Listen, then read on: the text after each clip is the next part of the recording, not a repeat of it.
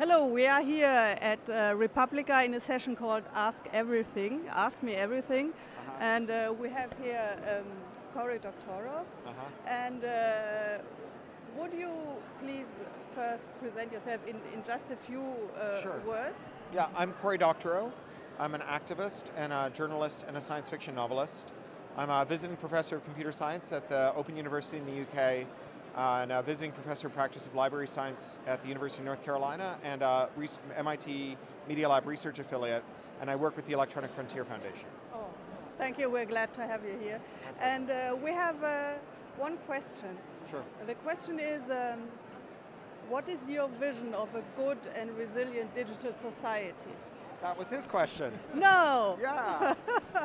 So now that I've answered him, I think I can probably make my answer more crisp because I've had a rehearsal. Answer. So I think that anyone who claims to know where the evidence will take us for a good digital society is either lying to themselves or lying to you.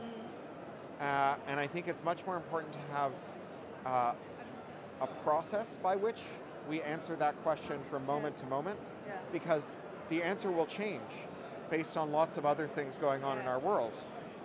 And so I think the process should be one that is pluralistic and evidence-based. Yes. And I think no process can be evidence-based unless it's pluralistic, because I think that if you have people who have a lot of power, that they get to shout down people who are their critics. And so we have to have an even footing. And so I think that what we should have is a digital society where when we make democratic decisions, we seek evidence, we have a truth-seeking exercise, and that the participants in that truth-seeking exercise should be all of about the same size. And so we shouldn't have 5 giant companies. So the first thing we need to do is break the 5 giant companies up into pieces small enough that when they speak, that it's on the same footing as when we speak. Yeah, that's true. I first didn't want to ask another question, but I do. It's what we also deal with the colloquium. What happens to digital public space, and how can we make that to a good way? So it's interesting. You say digital public space. We don't really have any of those, right? We only have private spaces that the public are conditionally welcome in, like Facebook. You know, we don't have parks on the internet. We just have malls. Yeah. And a mall works well, but it fails badly.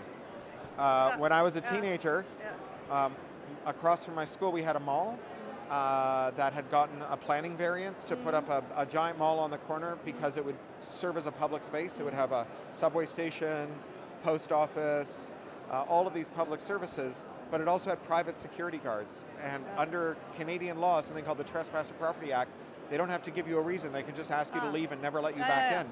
Everyone in my school was barred for life from the mall. Yes. Right? So getting back to pluralism, right, there's 2 ways to address this. They're not exclusive.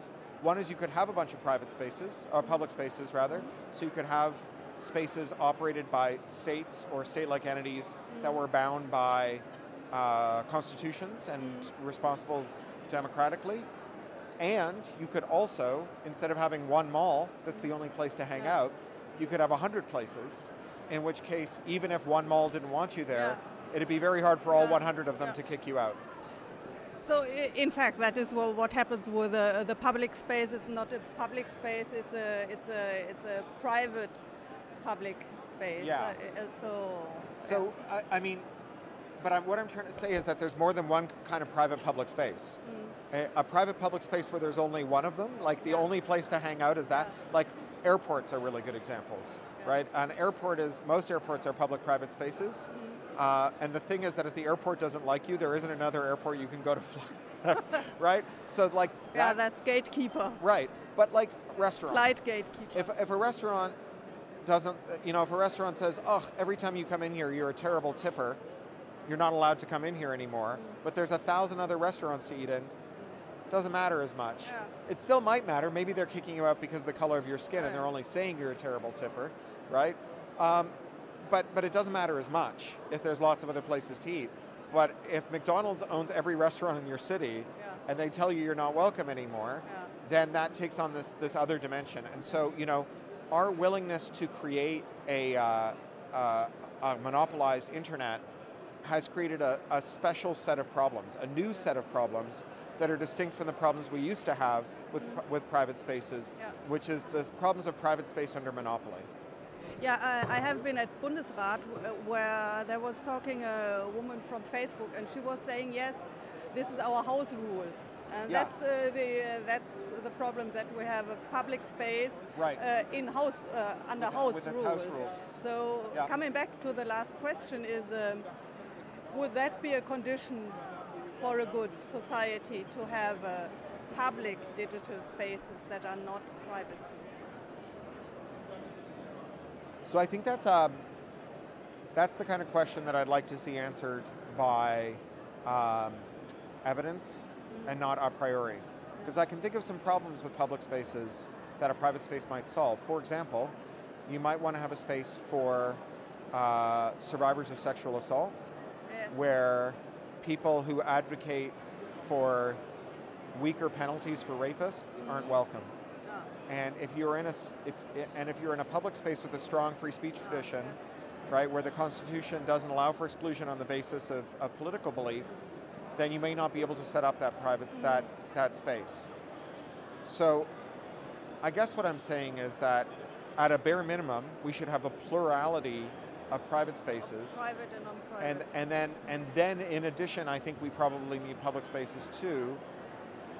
I mean, I remember when the internet was very, very pluralistic, right? When all of the internet companies were of about the same size, and they were all pretty small, and there was a lot of movement. Even if a company got big, it might fold up the next day, you know, Alta Vista, you know? And I think that we did okay with our public spaces because it was so pluralistic, right? But, and of course, you know, it ran on publicly funded infrastructure, right? It ran on public research and publicly set standards and so on. But the private spaces meant that you could do things you couldn't do in public spaces. So like, you know, before there was the web, there was a thing called Usenet, which was for messages.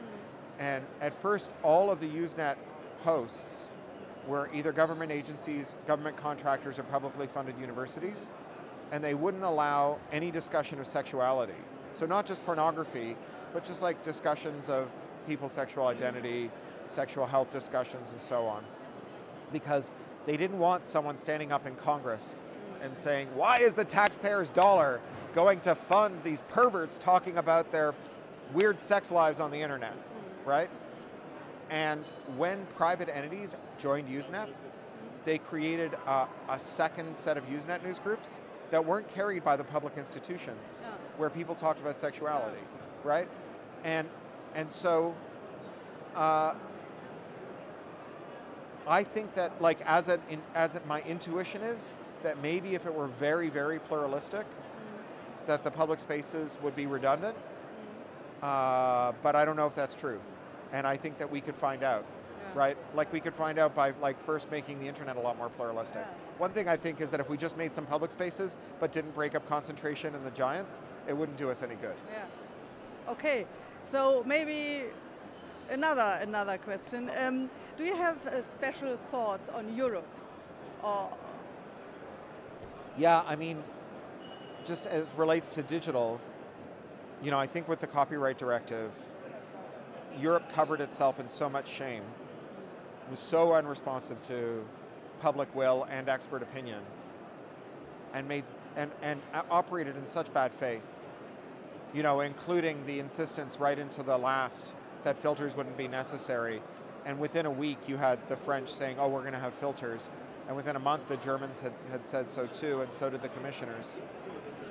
That if you wanted to discredit Europe, you couldn't have done a better job, right? If you wanted to convince people that Europe was the caricature that Eurosceptics have of it, you could not have done a better job. Okay, so we will leave this as a last statement. Cool. Thank you.